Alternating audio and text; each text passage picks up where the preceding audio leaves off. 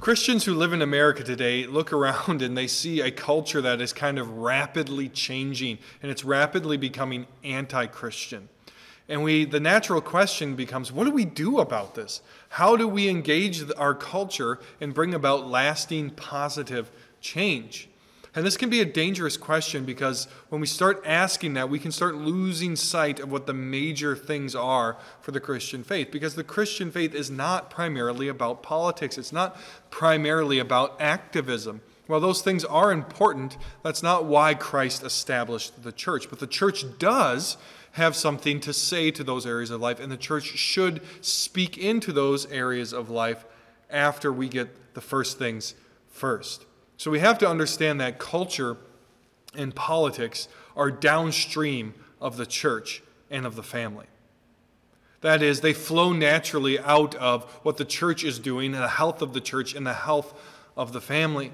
So as we look into the many problems of our society, specifically we can look at the problems with pornography, with drugs, with mass shootings, with high divorce rates, you name it. You look at the problems, and we can trace those back to the sickness of our families, the weakness of our family units around the country. If we have strong families, we will have a strong society. But as the family decays, well, that shows up in every area of society. So what can we do as Christians to bring about lasting change? Well, the first thing is we need healthy churches.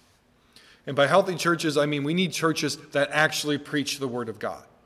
We have way too many churches that exist, and they exist because they're popular, that don't spend a minute talking about God's Word. Well, they do, but they rip it out of context, but really it's just about making you feel good, maybe improving your life a little bit here, but there's no robust theological preaching of God's Word and of the gospel. And a church that doesn't preach the gospel isn't really a Christian church anymore. So what we need is healthy churches that preach the gospel and apply it to every area of life, that declare Jesus Christ is Lord. He rules over all, that he died in the place of sinners and rose again in victory over sin, death, and Satan. We need churches committed to that message, and as they preach that message and bring it to bear on society, God will bless that.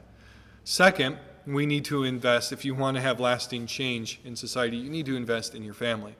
We often want short-term solutions. We want to think about the next election cycle. We want to think about this activism that we can do. And again, those things are important, but they're not primary. We can't put the cart before the horse. It's not an either-or situation. You need to impact the next generation of Christians. And again, you can't believe for your children, but you can raise them up in the fear and the teaching of the Lord. You can teach them the gospel. Your first mission field family, parents, grandparents, are your children.